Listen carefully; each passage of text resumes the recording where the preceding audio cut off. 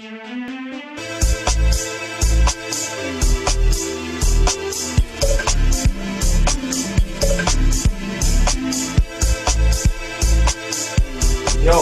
welcome to Blackopolypse. yeah, I was waiting for someone to come in and say it. Blackopolypse. You know, actually we're missing somebody. Someone's missing, man.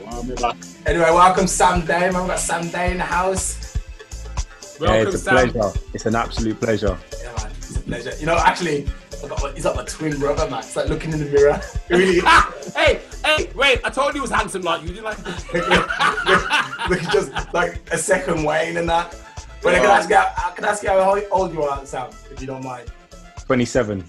Oh, so he's my younger brother. A younger version, man. A younger version. Upgrade. Hello, Upgrade. No, Wow. a less intelligent, less handsome version. Yeah, that's what I was gonna say. Call it evolution, my brother. Call it evolution. I like this guy already, man. Now I gotta be honest though. When I first saw Sam and he had on his jacket and his shirt, I had to do a double take. I was thinking, wait there, how come Wayne's doubling up as some internet entrepreneur, man? He never told me about it. Seriously, it's like, yeah, man. But obviously, I know Sam. We spoke, God, about 2 months ago now. I think we met up, maybe even less than that, 6 weeks. And I was lucky enough to get Sam on my in my group. Did an interview. Mate, everyone was wowed by you. Thank you very much, Sam. Thank you, man. Oh, it was a pleasure. It was such a pleasure being on that platform, man. Thank you for that shout out. I need to get you on my platform soon. It's gonna happen. Whenever you're ready, man. I know you've inspired some people because they've gone off and they're throwing questions into the group. And honestly, man, the bubble of activity is nice. So thank you, sir. Anyway, before we start off with Sam, you know, I've always got something stupid to say, innit? You know? I was watching German TV the other day, and I know for a fact you've got it in England too. There's a show called Naked Attraction, man.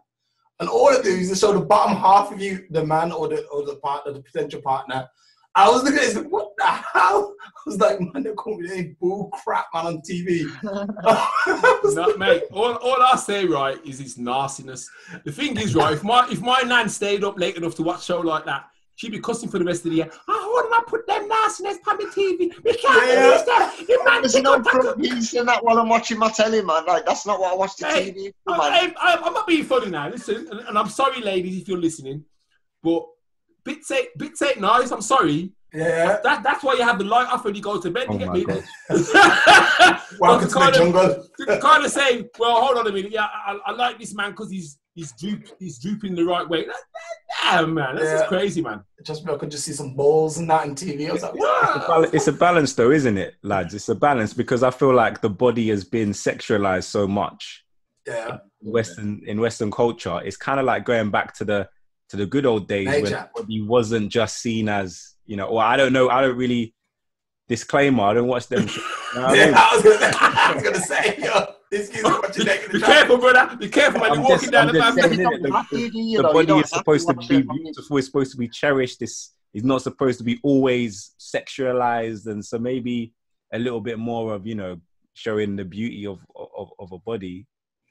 Is that what it is? Are you sure about that, brother? He's definitely me. He's definitely me, man.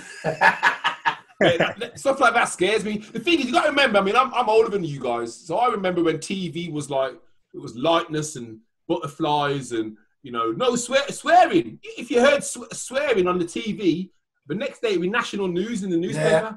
You know what I mean? And then even like the way that the adverts they do now, it's nothing. There's no kind of sacred ground. You know, the biggest the government can do now is say, oh, we're going to ban adverts of fast food before 9 o'clock. You know what I mean? That's pretty good, actually. I think that's really good. Yeah, well, mate, I'm not being funny. What difference is that going to make? Really and truly. Because if you're hungry and you've got money in your pocket, you will go to the shop. If you've got kids and they're going, Mom, McDonald's, eventually you're going to say yes. So how is it they're not seeing it? Because they should be in bed at 9 anyway. So they should be seeing on fast food. Yeah. So how's he going to save the world? It's crazy, man. Was it a ban like from, I think it was banned from TV full stop, wasn't it? Or was it just prime time? Man, what they're trying to do, they're trying to halt the obesity. Yeah. Now, it's a good thing. It's a good thing. No, it's a great thing. But there's a simple solution as far as I'm concerned. No. Stop letting 5 takeaway shops open next door to each other on the same road. No, actually, saying that. You know, the mad thing is that I've thought about this before about the obesity Me too. thing. You know, I reckon we was kind of along the right track, but it was never really picked up properly. I think the main thing that should have really been done is to have like a massive transition towards like physical exercise and that. Yeah. And really, and I know we haven't really got the current infrastructure in our road system now, but I think we need to sort of work out how to sort of either widen these roads or create actual bike routes or bike lanes. Even if you have to create Holland and Germany. Yeah, because I think like why does it have to follow the exact highway? You know what I mean? There's plenty of usually path or spare land somewhere, kind of a lot of routes to just create individual bike routes and everything like that you know, get you everywhere you need to go, but they might not necessarily be the way you would go on road. I think it'd be not too expensive, and I think there's got to be a massive culture shift now to how people get to school, what they do when they get there, how they, you know, how they e-bikes. I think the e-bikes. Right. As the old fart in the room, I'm gonna tell you something now. For years, schools have been selling off their land. For years, they've been busy cutting their physical education. For years, kids have been allowed to not do PE because they don't feel quite right. So if you think about it, how are you going to force people who for like 10, 15 years been saying, have been told, yeah, you can do whatever you like, you can sit on your backside, you ain't got to keep fit, to then say, right, no more kebab meat. It's a hard... That's why I think that backs up kind of what I'm saying. Sorry to jump in there again, Alstallio, but I think that kind of backs up what I'm saying, because, you know, they say, you know, the Romans say, you know, you build it and they will come.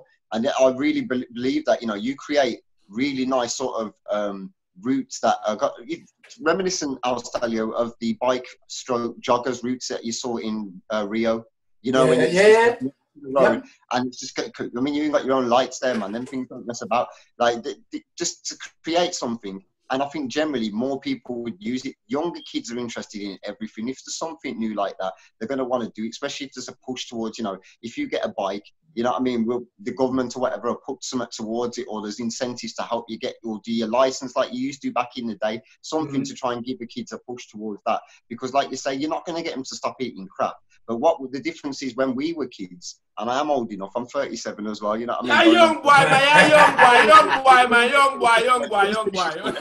boy. But when we were kids, we used to go out and play. Like, go out and play. Sam, you're not that, you know, I'm not calling you an old guy by any chance, but I bet you when you was a kid, you went out and played, you know what I mean? Grab 2 pieces of stick and go and climb tree and whatever it may be. You know what I mean? Them kids now, this is kids playing. That's a kid playing. It's not the same thing anymore. I'm guilty of it myself, bro. I'm sure we all have to a certain extent. You guys spend, it's probably the same as me in business and that, spend a lot of time online. That's just doing some of the business sort of stuff that you're doing, and then you're kind of on a social platform, so you go have to scroll, and you know, before you know it, hours have gone, and you check in probably more often than you probably like. I'm just speaking from personal experience now, so this is what I live through as well. I don't exercise. I got a car. I drive everywhere. You know, but it was nice the other day. I took some time out and I just thought, you know what, no. And I'm going to stroll on the beach for a few hours and everything like that. The big benefit of lockdown for me was I actually exercised more. So every day I was aiming for my steps goal. I was walking. That's running from the wife, Nigel. That's not the same thing, bro. 2.5 miles, 10,000 steps. But religiously, I mean, I think I put £20 in my car and it lasted me like 3 months. I mean, I didn't even use my car at all. I mean, 3 months to the gallon, that's some serious mileage, that is. But obviously now the world's getting back to normal. The weather seems to have changed as well, which doesn't help, because walking in the rain ain't so attractive. But yeah, man, I don't know. I think just banning the advert after a certain time, to me, that's just rubbish, man. That's just stupidity. You know, because if you think about it, what they've said to the country is, right, if you go out and eat, we're going to give you half your money back. And then on the next week, they're saying, oh, by the way, we want you to get fit. Stop eating so much food. Now, if they were interested in supporting families, why not just say, I'll tell you what we'll do, we're going to cut fuel, cut petrol, because every single family that's got a house is going to benefit. And also the supermarkets and that will benefit by being able to pass on that price cut to your groceries as well. Everybody benefits then. He said, oh yeah, go eat at Nando's and get 1 6-pound chicken. What? I think e-bikes is the way forward, and I believe the skyrocketed this year, the sale of e-bikes.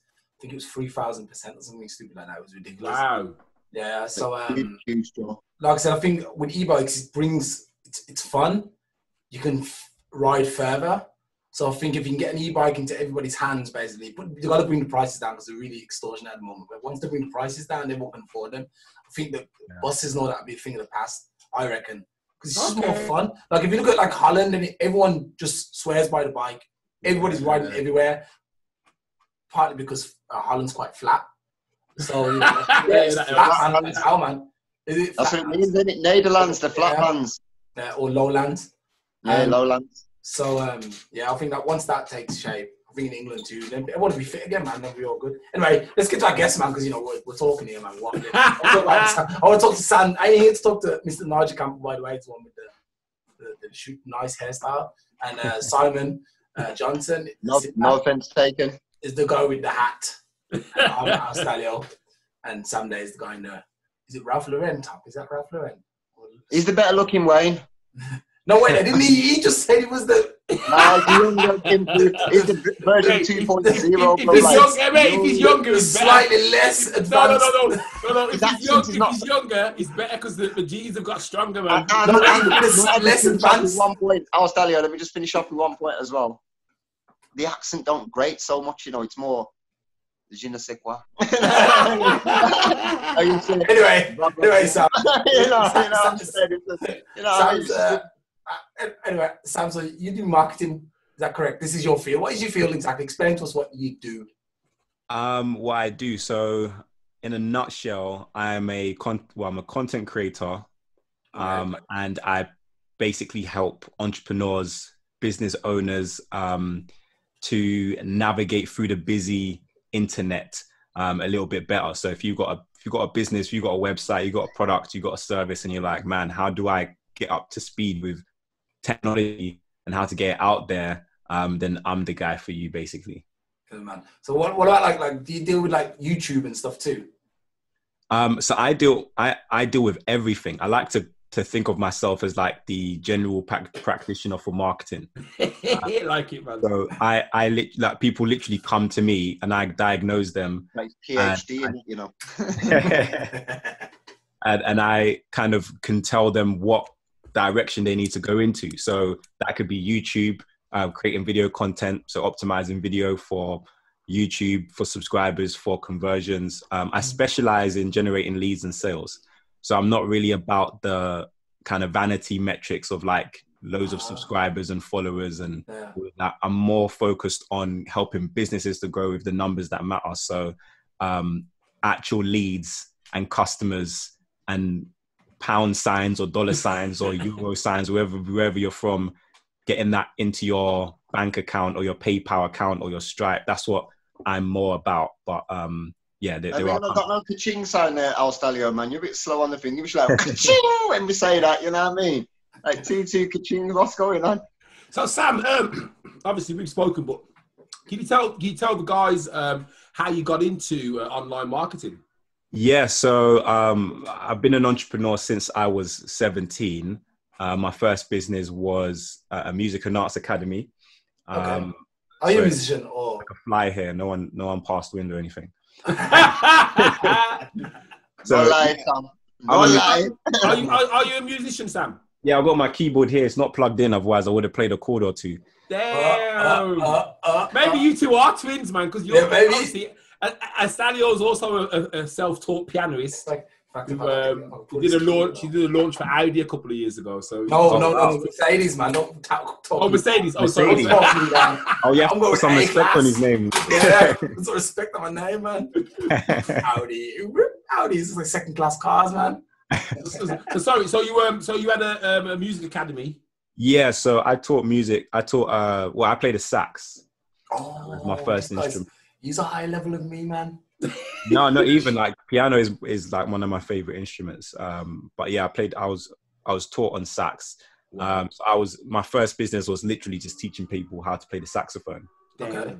And that was like, I didn't want a traditional job. Even from 17, I was like, I don't want to be in the system. Had a few racist bosses as well, kind of climbing up the ladder. And I was like, no, I don't want any of this.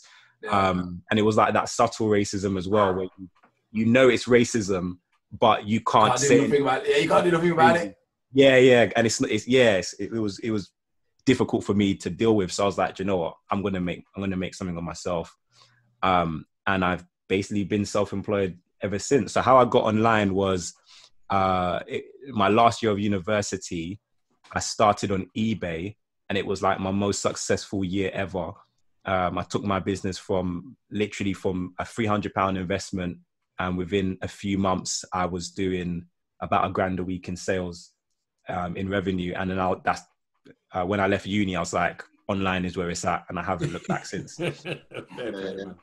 Wow. So, when you went to uni, was it to study what you're doing now, or was it a completely unrelated subject? Yeah, so I grew up in the church. I strayed away a little bit. Don't tell my family. But I was like because I've been in church my whole entire life. I kind of knew about theology. I knew about the Bible and Christian theology. So I wanted 3 years to kind of focus on the business, but at the same time, like get money in. So I'd have a business grant. But I wanted an easy degree, so to speak. So I chose theology because I knew it was going to be easy for me, because I knew Christian theology in and out, really.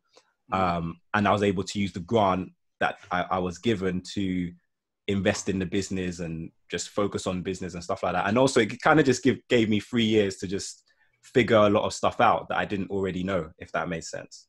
Okay. So what was your inspiration? What, you're 17. So you're like looking around like, you know what, I ain't going to be a car dealer manager. I'm not going to work in a bank. I ain't going to go to the grocery store, supermarket. What was your inspiration? What made you think I'm going to do marketing? Is that because you can make a lot of money in marketing? So marketing kind of came a lot later. Marketing came after eBay.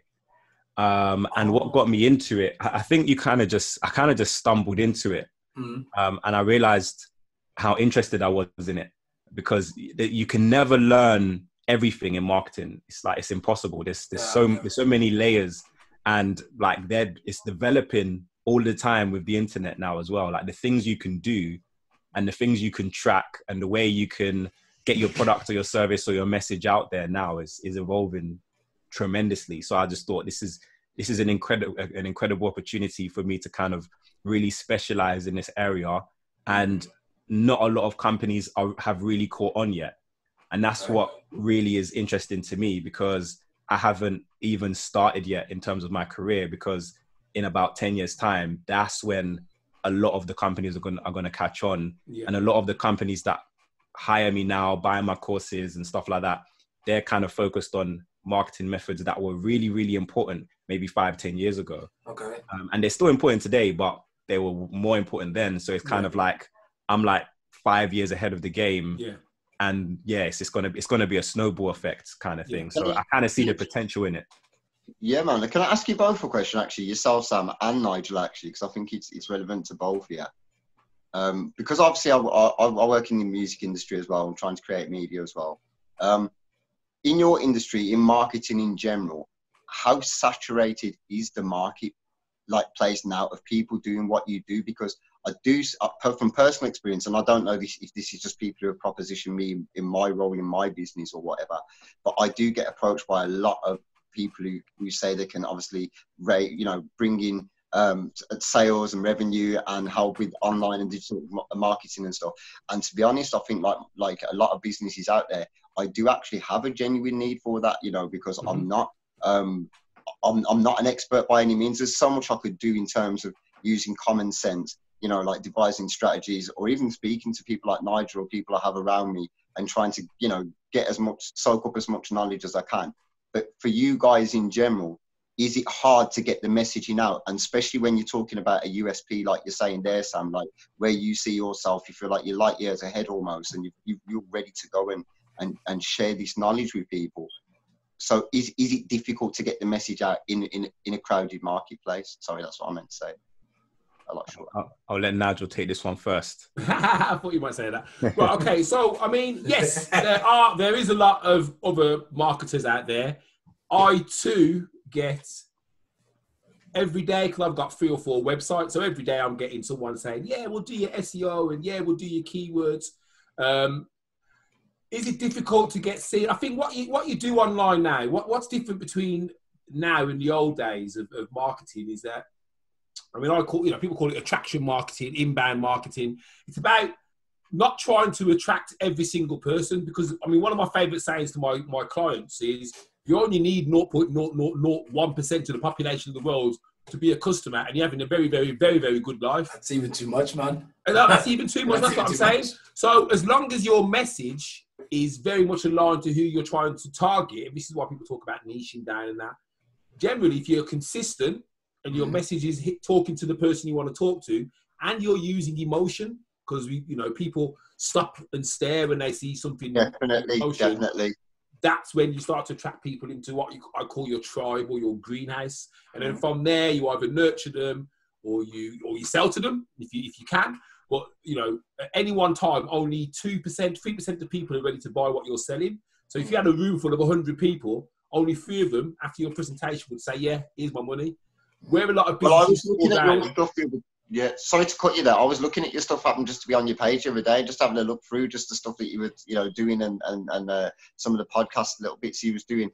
And I was really engaged. I mean, I must have gone through 6 or 7 videos and that, just because I wanted to see what you were saying next. And that's what I wanted to see, that big smile, that big laugh, and like engaging. And the whole point, and the whole point, because the thing is with marketing, I mean, I've learned more probably in the last 6 months. Actually, no, that's a lie. I probably learned more in the last 6 months than I did in the previous 6, but because I've really kind of honed into my message.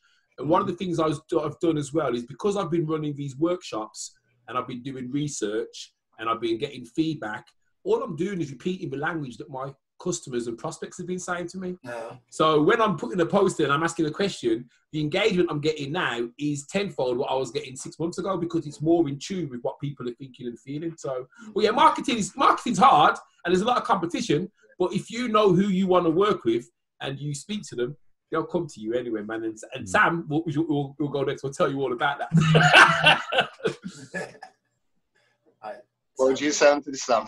Yeah, so I mean, in terms of like the people hitting you up, even I get people hitting me up to help me to market my stuff, and then I was like, yeah, you definitely haven't done your research. So it's kind of like I wouldn't say it's a saturated market, because there's a lot of people who will jump on bandwagons. Yeah.